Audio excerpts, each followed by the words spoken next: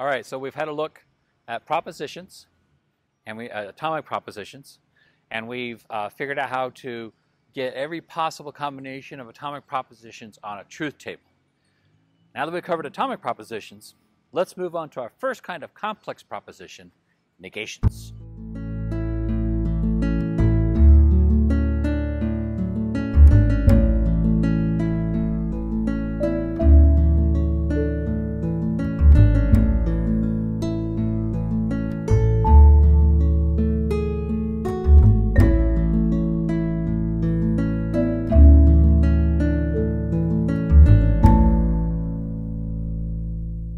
So the first thing to keep in mind is that a negation is not just merely one more kind of atomic proposition. Superficially, it kind of seems like it, but it's not. So a negation is a complex proposition, right? And it says either that a atomic proposition is false, or some of the other complex propositions are false, right? Because you can negate an atomic proposition, and you can negate other kinds of complex propositions. You can even negate a negation, but we'll get to that in a little bit. So suppose we have this proposition, right? So we have that sculpture, right? That sculpture is not blue. So you might think not blue is a predicate, and that sculpture is the subject. Well, no, not blue is not a predicate. Blue is a predicate, but not blue is not a predicate. Because, telling us that it's not something is not telling us what it is. And a predicate's job is supposed to tell us what something is. So that sculpture is not blue. Not blue is not the predicate. That sculpture is, I'm actually a little colorblind, so I'm going to guess that's red. That sculpture is red, right? That tells us what it is, right? That actually gives us a predicate. Not blue is not a predicate. So when we're dealing with negations of an atomic proposition, it's important to be able to spot the atomic proposition that's embedded within the negation. Because the negation is a complex proposition. It takes at least an atomic and does something else with it. And it tells us that the atomic proposition is false. So in this case, I have, when I say that sculpture is not blue, the atomic proposition that's embedded in there is that sculpture is blue. Well, that proposition is false. Right? That sculpture is blue. That proposition is false. So what a negation does is it tells us that proposition is false. And this is probably a good time to mention the truth conditions for a negation. Okay? That sculpture is not blue. That's a negation. And it's true. Right? The negation itself, that whole thing, that sculpture is not blue. That whole negation is true because the atomic proposition within it, that sculpture is blue, is false. So negations are true just in case the proposition negated is false. The negations are true just in case the proposition negated is false. And it's true otherwise. It's false otherwise. False otherwise. So that sculpture is not blue. That, again, the atomic proposition is that sculpture is blue, and it's negated to say not blue. Equivalent negations are it is false that sculpture is blue. It is not the case that sculpture is blue. That sculpture is not blue. Those are probably the main kinds right there, right? Those are all equivalent. All three of those are negations. So you have to be careful. You have to spot that negation in there. Right? Let's try another negation. Okay? That sculpture is not red. Well, that negation is false. Okay? The atomic proposition embedded within there, right, is that sculpture is red. So when we negate that, that's right. That atomic proposition, that sculpture is red, is true. And if we negate it, we say that sculpture is not red. That negation is false. So this is what's happening when we negate an atomic proposition. It's a complex proposition. That means that it's composed of something more than just, an atomic. There are other complex propositions. We got conjunctions, right? That sculpture is red and the plants are green. Right? That's a conjunction, and we can negate that. Right? A conjunction says both the propositions are true. So actually, let's try a different one. That sculpture is red and the plants are pink. Right? Well, that whole conjunction is false. So if we negate it, say it is false that that sculpture is red and the plants are pink, boom, now we have a true negation.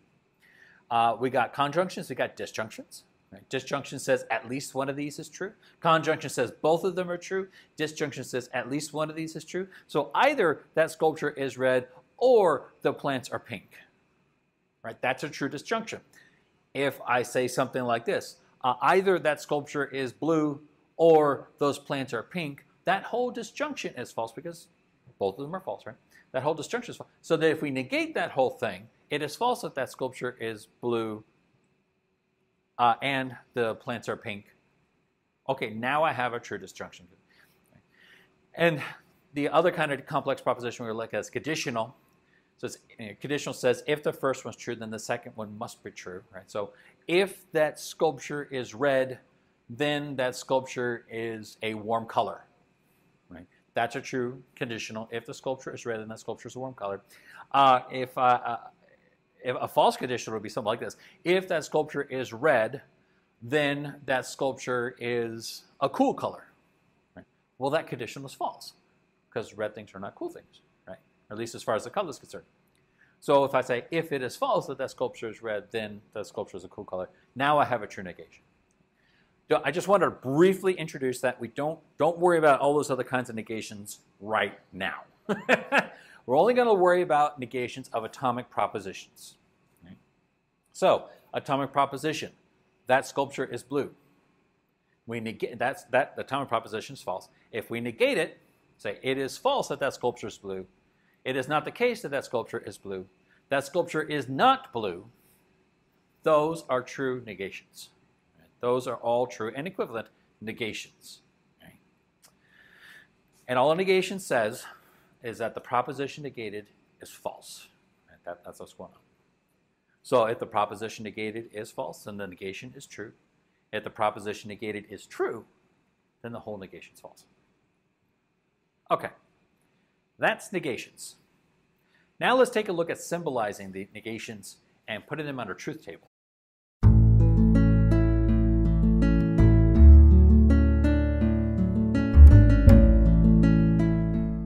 Well, apparently it's foggy season here in the water room. I did not anticipate this. All right, but let's deal with truth conditions, or truth tables, and negations. Okay, so suppose at this point you've already found your atomic propositions and your argument. And following all the rules up to this point, you've assigned your truth conditions for your propositions, right? So let's just stick with something simple. Suppose we just have P. Well, now we're going to start looking at whether or under what conditions a negation is true or false with just P. So we followed all the rules. We've got our truth table. We got the rows, and we've distributed P across all the, across all possibilities, both of them. And now we want to figure out whether negation or, figure out under what conditions not P is true. All right. Well, let's introduce a new rule. And so this is rule 6. What you're going to do is, you have your truth assignments for P, but then across the top of our truth table, we now have the symbol for negation, which is the minus sign. Right, we got that minus sign, and then the atomic proposition. And each gets its own column, right? P gets its own column, and the negation gets its own column. And we're looking at the truth values for negation. All right. So we take the truth values for P that we assigned, following the rules up to this point, and rule 6 says, assign those same truth values to every instance of P. Now in this little truth table, we just got one, right? So this isn't very hard. But you can have truth tables where you have multiple instances of atomic proposition. And what you do is you copy and paste. You got the truth assignments for the atomic proposition. You copy and paste in every instance in the truth table. All right, so that's rule 6. Okay, remember our truth conditions for negation. A negation is true just in case the proposition negated is false, and it's false otherwise.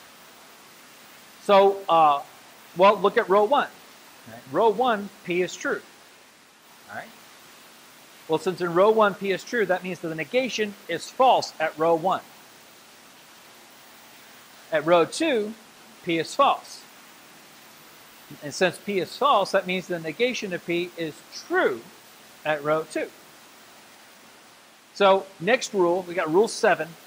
Enclose in parentheses right, the truth value for that premise, for that complex proposition. So this one is a negation, so it's easy. We just find the column for the negation. We put our truth values in there for that, right? And then we enclose them with parentheses. We do the same thing with premises and conclusions when we get to that with the truth, with the actual arguments. Okay. Well, that gives us, that tells us, what the truth value of negation of P is in the various ways that P is assigned true or false. All right. Well, let's suppose we got something a little different. Suppose we have P and Q, and both P and Q are false. So we follow our rules up to this point. Since we have 2 variables, since we got 2 atomic propositions, we've got 4 rows. And following the truth assignments, right? The first 2 rows for P are true. The second 2 rows for P are false. Rows 1 and 3 are true for Q. Rows 2 and 4 are false for Q. So following the rules up to this point. Now we're going to fill in not P and not Q in our truth table. So we got not P and then we got not Q. All right. Now let's use rule 6. We'll take rule 6 and we put the truth assignments they had for P. We copy and paste them under P. We got the truth assignments for Q. We copy and paste them in the Q, and we put them in the truth table. Well, since we got 2 rows for true for P, rows 1 and 2 for the negation of P are now false. Since P is false in rows 3 and 4, the negation of P is true in rows 3 and 4, and we put those in parentheses. Moving over to Q, right? We got true, false, true, false. Well, that means rows 1 and 3, since those are assigned true for Q, well, that means the negation of Q is false. Rows 3 and 4 are assigned false, so that means the negation of Q is true in rows 3 and 4. So we put all that parentheses following rule 7. Now, if you get more complex from here, we can have 3 variables, we can have 4 variables. You've seen that. That'll be 8 rows, and 16 rows, and 32 rows, and 64 rows. But you follow these rules to fill out these truth tables in exactly the same way.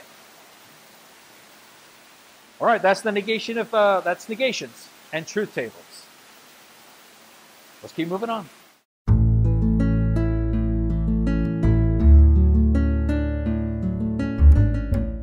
So we've looked at negations as a complex proposition.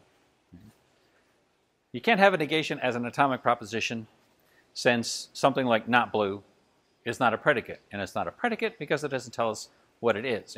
Predicates describe. This just says what it isn't. But saying what something isn't doesn't tell us what it is. All right. So negations, when they apply to atomic propositions, I say some atomic proposition is false. Right?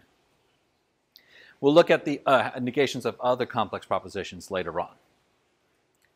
Now, one of the things that I mentioned, right, you can negate an atomic proposition, you can negate conjunctions, disjunctions, and conditionals. You can also negate a negation. In fact, because of the way our system's going to work, right, you can add negations on, right? There's no limit to the number of negations you can add on to a proposition, if it's true. So, what would this look like, right? What would this look like with the negation of P? All right. Well, let's look at our truth table. So we have P. It's got row 1 is true, row 2 is false. It's a complex truth table. And then across the top, we have the negation of P. So following Rule 6, we take our truth values for P and we paste them under P in our truth value. We copy them and then we paste them in our truth table. And then we look at the negation of P. Well, in the negation of P, since P is true, the negation of P is false at row 1.